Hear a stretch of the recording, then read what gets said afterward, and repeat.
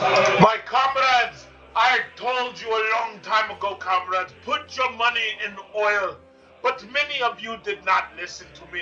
And because you decided to put your money into shit coins, Ponzi schemes, and other failed ventures, you are not able to enjoy the dividends that I am currently enjoying. So when I pass you in big, strong, powerful Russian car, do not be surprised that you are driving pathetic Japanese-made Honda or pathetic Japanese-made Toyota. Oil prices are higher than ever. $105 per barrel, comrades. I warned you. I told you to follow my advice. Put the money into oil, but you did not listen.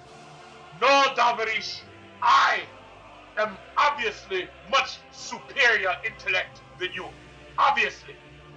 $105 per barrel.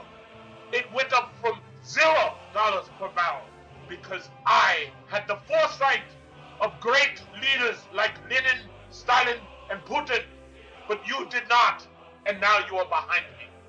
So as you can see, crude oil is higher than ever. The Americans, the capitalist dogs, they're going to release more oil from their reserves. Their reserves are a joke, Davrish.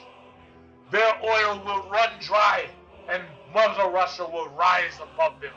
They think their sanctions can stop us while we crush the Ukraine, but they are wrong. Ukraine belongs to us. We began in Ukraine. We ended in Ukraine with Chernobyl, but we will rise from the ashes. No, Davrish, you cannot keep a good Russian man down. As you can see, to save the Biden presidency, they intend to release oil. But it won't be enough because the American swine are much too greedy. They will use all their oil, and it won't be enough. It'll never be enough, comrades, ever. Not against the Americans. They have no hope against the Russian bear.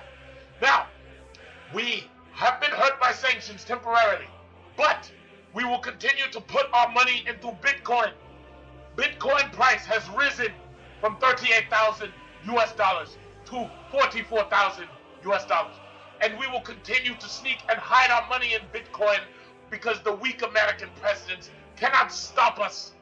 Simply because the major crypto exchanges refuse, Davrish, to stop us. They refuse, major crypto exchanges refuse to freeze all Russian user accounts because they already know. In the end, Mother Russia will be victorious, just like Lenin and Stalin and Putin have proclaimed. We will be victorious. It would fly in the face of the reason why cryptos exist, they say. But the real reason why, comrades, is because they know that they cannot fight us. Niet, they cannot fight us. Suka cannot fight us. The President of America cannot fight us. We are powerful Russian bear. We will put our money in Bitcoin, my friends. Better off. Remember, Bitcoin. Hail Lenin.